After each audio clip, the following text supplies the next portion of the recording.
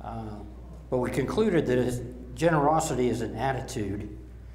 It's coming to a place in your life when giving is more important than getting.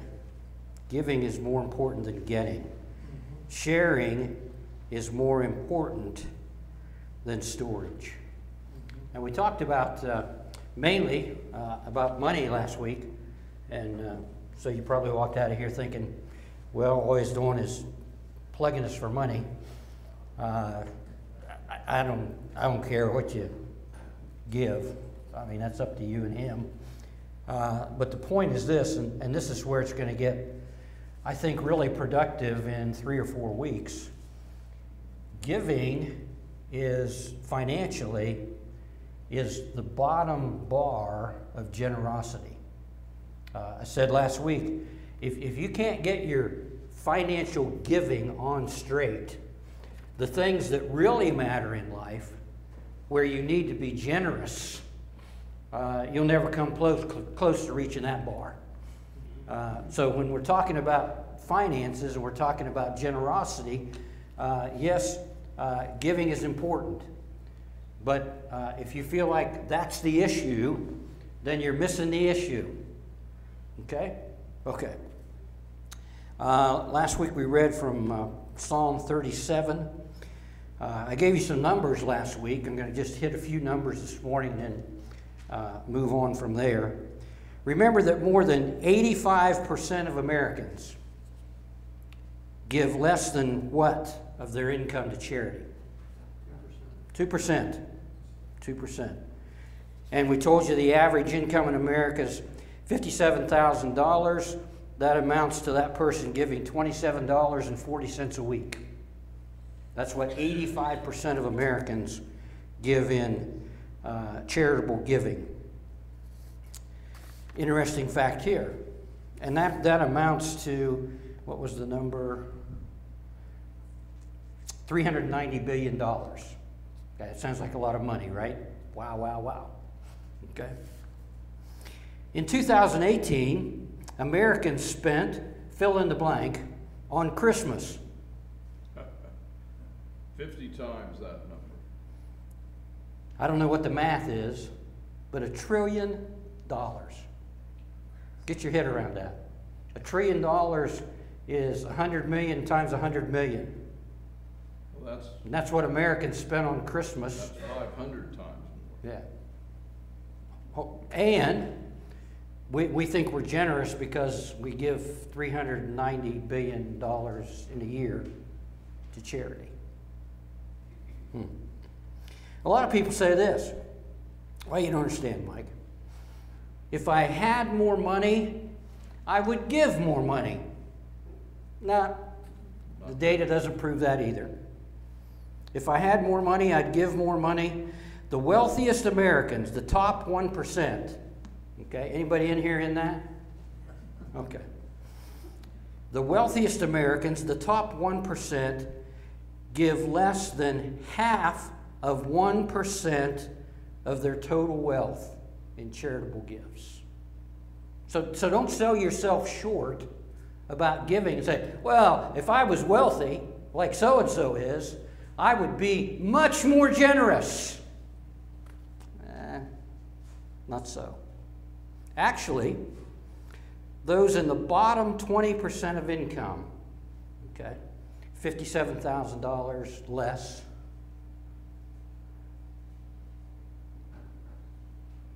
I lost my place. They gave 3.2% of their income. So the poorest among us give 2.5 times more than the wealthiest among us. Okay. Slide 16, George. I'm giving George a nightmare back there. One of the greatest illnesses in America today is something, it's a made-up word, I think. It's called affluenza. That's a combination of affluent and fluenza. For many people, ends up resulting in a life of, get this is important, okay? it ends up in a life of chronic dissatisfaction. If you're not generous in every area in your life, you're going to be walking around chronically dissatisfied. Anybody, you have to raise your hand. Anybody feel that way? Say. Plus, you're going to be in debt. You're going to be overworked. You're going to be stressed. And you're going to impair your health and your relationships. Now, I know a whole lot of people, maybe none of you guys, I hope not, that description fits them to a T. I know my view is skewed, as I've said before. People who are feeling great about life and peace and contentment usually don't knock on my door, Dan. Okay? But I don't think that I'm so far afield that I don't understand that a big majority of our society today, this would fit their description very aptly. They're dissatisfied with their life. They're in debt head over heels. They're overworked. Why are they overworked? Well, I'm trying to pay off all the debt I have. Well, why do you have all the debt? Because I had to get all this stuff because I felt sure if I had this stuff, I would be satisfied in life. So I'm going to, Joe, what's his name, has this great big camper and they go away every weekend. That's got to be satisfying. I'll go get me one. Okay? Beep. Dissatisfied, in debt, overworked to pay the debt, stressed because I can't work enough to pay the debt. And everybody in my family is saying, hey, can we get more? Can we do this? Can we do that? Because we've trained them at a very early age that satisfaction and peace and contentment comes from things. If you just have enough things, you'll be satisfied. So they're stressed. They have impaired health. Well, how come they have impaired health? Well, because they can't sleep enough. They can't eat right. They don't get enough rest. They don't take care of, how come? Well, because I'm stressed. Well, how come? Because I'm in debt. Well, how come? Because I'm trying to buy satisfaction. None of that works. And here's a big one. Here's where it usually ends up at my door. And they have impaired relationships. I got a text from a lady this week.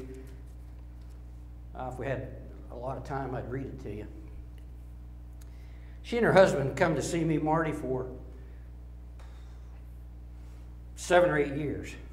You say, well, Mike, you must not be doodly squat good if it takes that long. That or they don't listen. Yeah, let me trust you. Say that again. I said that or they don't listen. Yeah, they've never listened to a word I've said. And they come in and they're miserable. And I say, hey, you remember what we talked about last time? Did you do that? Well, you just don't understand, Mike. Okay. So this lady, she's so frustrated with her husband that I hope she didn't have a gun around any place. But she came in to see me a couple weeks before school started. And she came by herself, and she was feeling really good. They'd been to Mexico on a vacation, which they charged. They couldn't afford it. Okay. Her and her husband had gone down to the New River Gorge for a couple of days to celebrate their anniversary. That was a blast. Okay. And I said, and she said, both the parents work in the school system. And so I said, hey, you ready for school? Yeah. You feeling pretty? Yeah. I said, have you guys fixed this yet in your relationship? No, not really. Have you fixed this in your relationship with your kids? Nah, that's not very good either. And went through 5 or 6 things that are just the same as they were 6 or 7 years ago, only worse. Okay? They're more dissatisfied. They're more in debt. They're more overworked. They're more stressed. And their relationship with each other and their relationship with their kids is more impaired. Okay? They have a young daughter who's in her senior year of high school, and her and her dad hate each other. Hate each other. So I said, hey, so-and-so. I said, you know, it's going to be about 2 or 3 weeks into the school year, and you're going to be as frustrated as you've ever been unless you guys don't do something differently. I know that, I know that, I know that, I know that, I know that. Got a text Thursday, Friday. Hey, Mike, you were right. She's fit to be tied. Now, what's that got to do with generosity? If we don't learn to develop an attitude of giving, of sharing, and they don't have that attitude. They're too busy trying to pay for what they can't afford. But if you don't have an attitude of generosity, that can happen to your picture in life. Okay. Mike, yes. Burkett said in that 12-week study that I took a lot of people through that giving is not God's way of raising money. Giving is God's way of raising you into the likeness of Christ. That's right. Say that again a little louder. Giving is not God's way of raising money. Giving is God's way of raising you into the likeness of Christ. That's right. That's what he said. You got that? And he's on target. Yeah. Hey, let me give you a clue. God doesn't need your money. Right. He doesn't need your money. Oh, well, good. I'll just quit giving. It's all his anyway. Yeah, it's already his. And go ahead and quit being generous. He'll take and it. Get stressed and get overworked and get over da-da-da. Being generous is all about saying to God, and particularly in the other areas we're going to talk about, it's all about saying to God, I am so grateful to you that I just can't give you enough. There's a story, and maybe we'll look at it later. I don't have it marked in today. But at one point, I think it was maybe before the Jews were leaving, the Hebrews were leaving Egypt. It might have been another time. But they decided to take up a collection to take care of themselves and to take care of what they needed. Okay? And you know this story, Marty. They gave. And finally, the leadership said what? Stop! Don't give any more. We've got everything we need and more besides. They understood the concept of generosity. When Paul was talking to the Ephesian elders in Acts chapter 20, really important passage of Scripture. Go back and read it. It's the last part of the chapter. But let's just go over there, okay? Real quick. We're not in any hurry, are we? Doesn't matter if we get finished in 10 weeks or 2.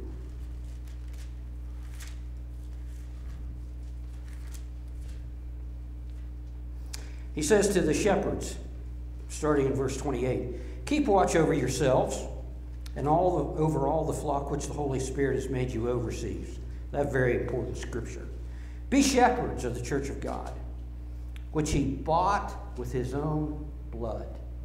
Which he bought with his own blood. I know that after I leave, savage wolves come in among you and not spare the flock. Even from your own number there will be men arise and distort the truth. Among the shepherds, there's going to be men arise out of that group that will distort the truth in order to draw many disciples after them. So be on your guard. Remember that for 3 years I never stopped warning each of you night and day. Now I commit you to God and to the word of his grace, the blood that he bought us with.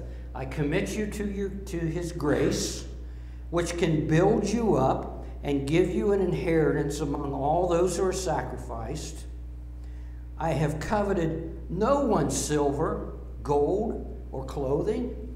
How did Paul take care of himself for the 3 years he lived in Ephesus? He was a tent maker. Yeah, he made tents. Yeah. Made tents. I I can guarantee, I was talking to somebody about this week, I guarantee you he was the most successful tent maker around. Most successful tent maker around. He didn't have to send out flyers or send out stuff over the internet to try to round up customers. He had God blessing him because he gave himself, and that's where we're going to go eventually here. You yourselves know that these hands of mine have supplied my own needs and the needs of my companions. Okay? We took care of ourselves making tents. In everything I did, I showed you that by this kind of hard work, there's a sermon, we must help the weak. What was the purpose of their lives? Helping other people. Remembering the words that the Lord Jesus said. It's more blessed to give than receive. That's the point Mark was making. That's, you know, we try to garner wealth. Garner wealth. Turn over to Luke chapter 12. You with me? I'm with you. All right.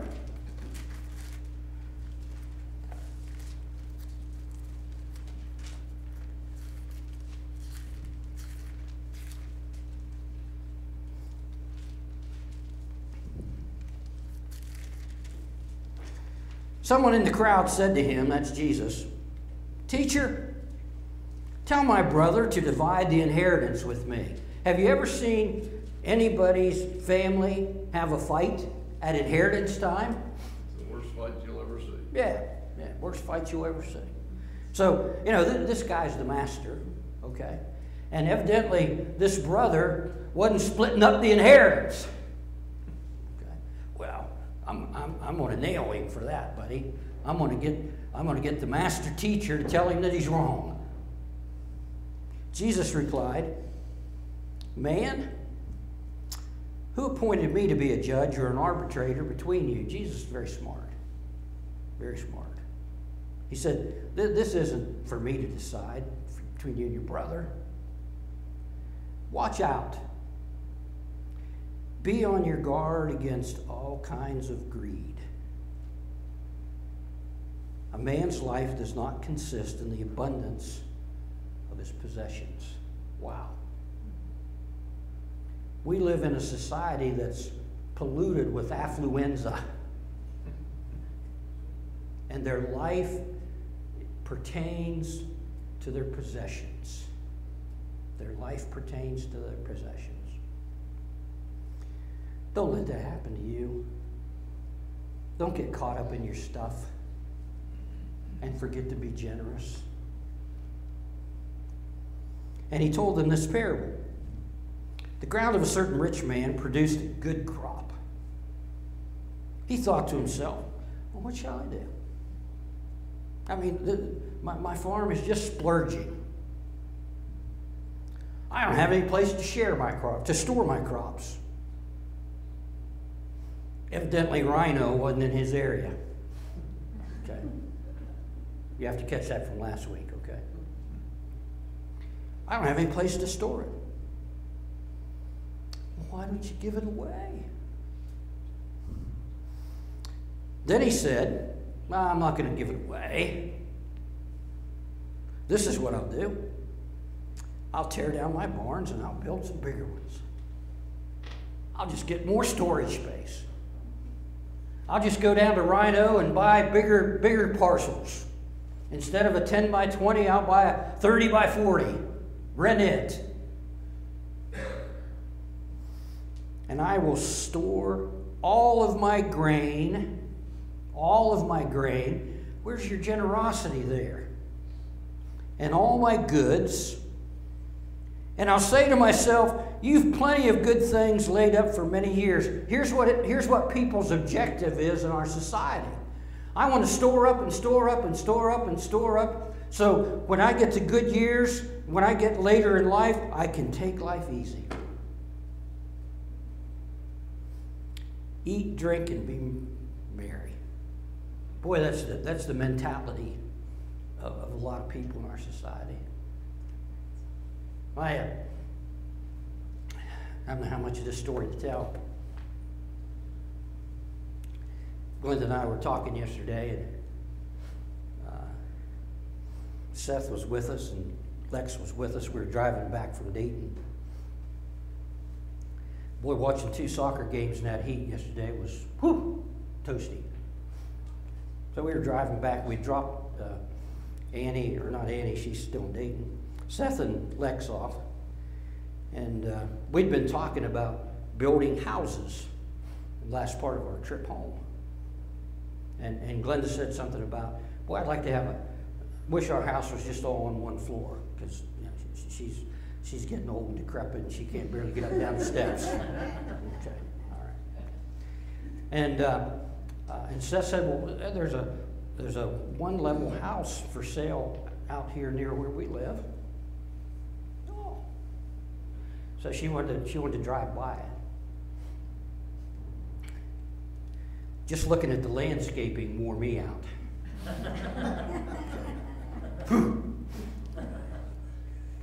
And she said something about, we were talking about it, and I said, well, I plan on working another 10 or 15 years. She said, aren't you going to retire? No, I don't want to retire. I don't work now, okay? I go to what people call work, and I work 4 long days a week, but I work. I use the God-given gifts that He's given me to encourage and to pastor and to teach people. What I do 4 days a week is not a job, it's a ministry. And as long as I can use that gift, I intend to use that gift. My objective is not to take life easy, eat, drink, and be merry. Now, I enjoy life. I have a good time with life. The 3 days that I don't go to that, we do a lot of great things. But the point I'm making is this: generosity is not about storing up. It's not about storing up. It's about giving. So he said, I'll just tear them down and build some other ones. Then I'll take life easy. I've laid up enough stuff to take care of me for many years. I'll take life easy, eat, drink, and be merry. But God said to him, you fool. Now that's not a Compliment. No, it's not a compliment at all. Jesus says to us, don't call any man a fool. I mean, that's a huge indictment. But Jesus felt, and he gets to. He said, you're a fool, man. Now, most people around this little place where he was would have looked at him and said, wow, what a successful guy. He's got it made. And Jesus said, you don't have it made, you're a fool. Here's a side lesson. No, that's right, it's a direct lesson. Be careful what you listen to and what standards you follow. Because what society says, wow, Jesus might say, you're a fool. Make sure that He's the one who says, wow, about your life. God said to him, you're a fool. This very night, oh, I've laid stuff up for years.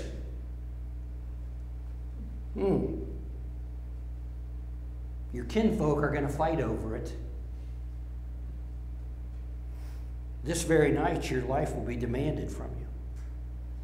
Then who will get what you've prepared for yourself?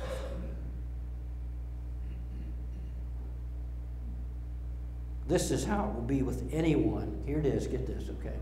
The yellow light's flickered, so we're almost done. Hang in there with me. This is how it will be with anyone who stores up things for himself. Okay, who are you storing up for? But is not rich toward God.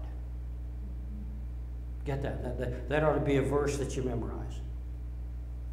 That ought to be a verse that's embedded in your head.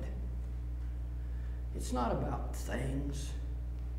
And trust me, don't hear me say that I think if you have things that you're wrong. God wants you to have things. He wants to bless you with things. But He wants you to keep those things in the proper perspective. Abraham was probably one of the wealthiest men on the face of the earth at his time, because God blessed him. But Abraham kept perspective on the things in life. And it wasn't storing them up to store them. He said, be rich toward God. Rich toward God. Simple question. Okay? How rich were you toward God this week? Well, Mike, I'm not sure I know what that means. Well, tell me what you think it means. Being rich toward God. We ought to figure that out, because that's very important. How much did you give of yourself to others? Yeah. Boy, I wish we had another 15 minutes. Well, he left, so he doesn't know what time we stop. So, say it again, Pete. How much did you give of yourself to others? Yeah. So, very simple question. Okay. As you look at this last week, Wednesday night, Ryan was leading our Bible study, and we talked about Romans chapter 12, verse 1, where it says, in view of God's mercy, present your bodies as living sacrifice. Living sacrifice. What's a sacrifice? It's doing something that costs you something. Okay? Now again, think this one through. And don't do like most weeks. Think it through for about 30 seconds and then forget about it. If you were to go home this afternoon and write down everything you did this past week that was a sacrifice to you to care for and bless somebody else, what would be on your list? That's what being rich toward God is. That's what building up treasures in heaven is about. And that's where I want to be. That's where I want my affluence to take place. I want to have a much nicer, more splendid place in heaven than Marty has. I don't know if that's how it works. Yeah, I don't know if there's going to be the great big mansions and the shacks over in Shantytown. I'd be happy to have a shack over in Shantytown in heaven. Me too. Yeah. But build up treasures in heaven. We're so, and this is what generosity is about. We are so eager and so controlled to build up treasures here. And it's okay to have treasures here if you keep them in the right perspective. This rich young ruler, this wealthy man, he had it all wrong. He had it all wrong. His total focus was, how can I fill up more buildings at Rhino to take care of me the rest of my life? And he wasn't being rich toward God at all. And Jesus said this, if you're not rich toward God, if you're not generous, and I know we're still talking about money, okay? But remember, that's the bottom of the bar about being rich toward God. If you're not rich toward God, if you're not generous in some of the areas we're going to talk about on down the road, plus this one, you're a fool. Jesus said, can't come from a better source. If you want to be blessed and you want to be happy, and the people afflicted with affluenza are seeking, they're getting, whatever they're doing is getting them everything they don't want. Because they've not learned that very simple phrase that there's more blessing, there's more peace, there's more Joy. satisfaction and joy in giving than it is in receiving. Marty? I always tell the story about when Abby was young, she first started running track, she ran hurdles. I'll never forget, she was running a race, hit the hurdle and fell flat on her face. Cut herself all up. I tell people who become new Christians, I said, the first hurdle you gotta get over when you're living your Christian life is to learn to give to God the way you should. And most people stumble and fall right flat on their face and don't get very far. And, that's so important. It's such a basic truth about Christianity that people need to live and learn what you're talking about, of generosity and knowing that. And we will be the light of the world and the salt of the world if we do that. It will make a big difference. Yeah. Yeah. One thing I think that's very important when we talk about sacrifice is don't wait until your kids are older. While they're young, teach them that. Amen. Alexa and I were talking yesterday, and I asked her what she thought sacrifice was, and she told me. And then I told her, I said, you know how much you love Starbucks, this pink drink? And she said, oh, I love that. She said, I just couldn't give that up. And I said, well, do you know that the CEO of that company said he didn't want Christians or conservatives or police officers coming into their businesses? She said, really? And I said, yeah. And I said, a sacrifice would be for you to stop drinking that pink drink. And she looked at me and then she said, well, then I'll stop drinking it. She said, because I need a sacrifice. And I thought, if they can learn it that young, it'll help her when she's an adult. Yeah, if they don't learn it that young, if they see their parents chasing after things to bring satisfaction and contentment in life, what are they going to do? Well, they're going to chase after things even harder than their parents chased after things.